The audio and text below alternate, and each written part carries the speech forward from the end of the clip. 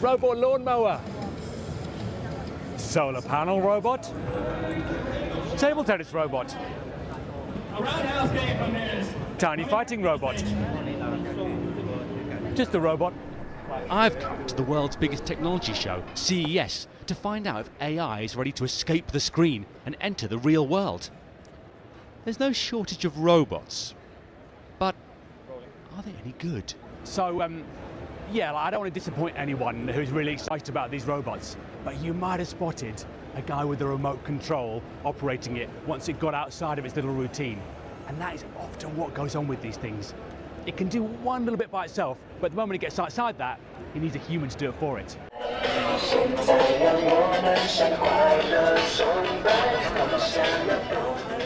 Being the most hyped thing at CES is honestly actually quite a curse, because there have been so many examples of things that have got CES super excited and turned into nothing.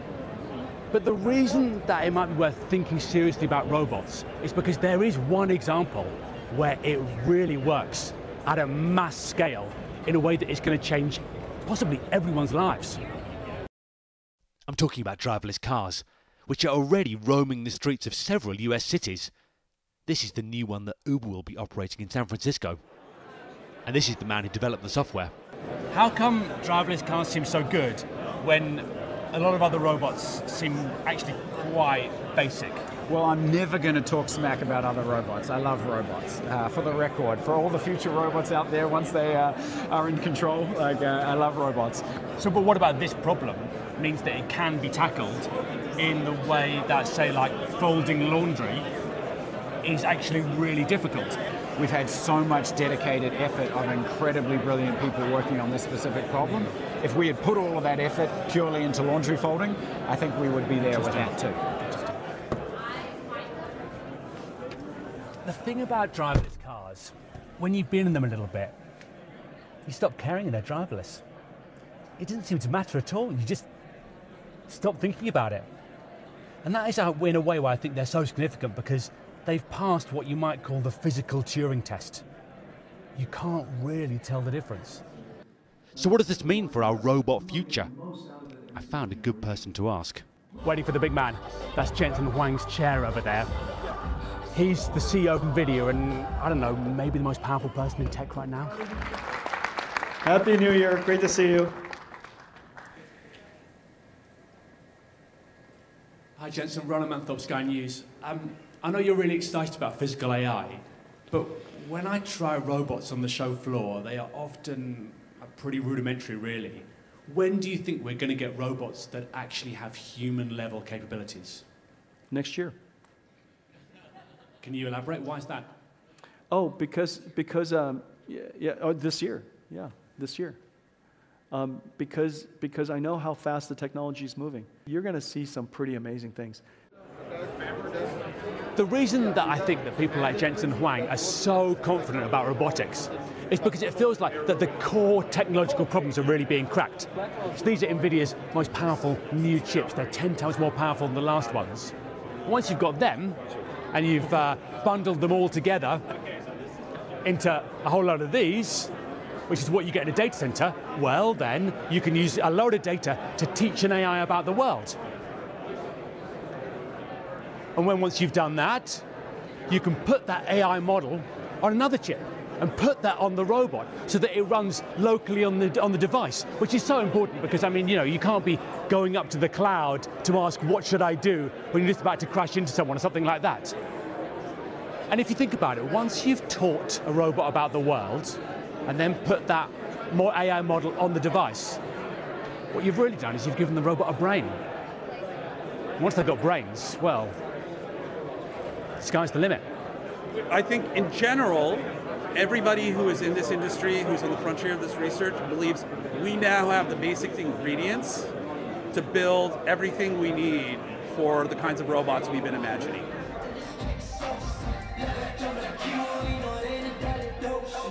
This is what they're imagining at Boston Dynamics, arguably the world's leading robotics company.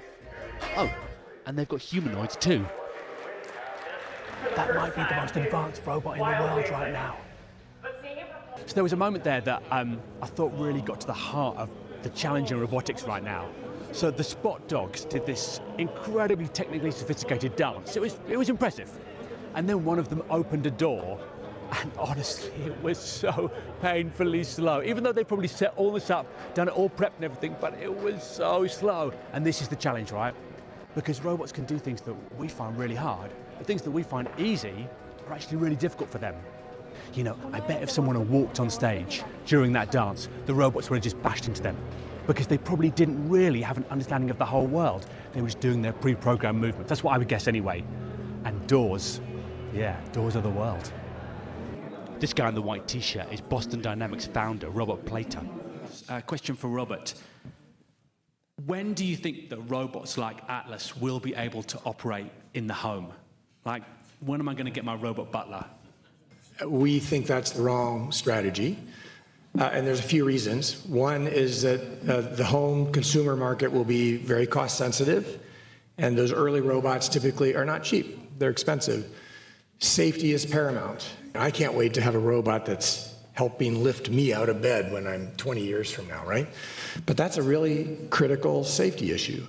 All of these mean we think you need to start in industry. So we're building the robot brains right now. The first applications of these that are going to be widespread are going to be in industry. We believe they're going to be inside factories, inside warehouses, doing jobs that we have labor shortages for. The reason factories work so well is because they're a bit like roads, mostly controlled environments where the goals are very clear. So, I guess if you want to know what the immediate future of robotics looks like, it's probably a lot more like this. Not as cool, not as futuristic, but a lot more functional. And maybe, in some ways, more impactful, because sure are a lot of factories. And a lot of people who work in factories. I know a lot of people are worried about job losses. What's your response to that?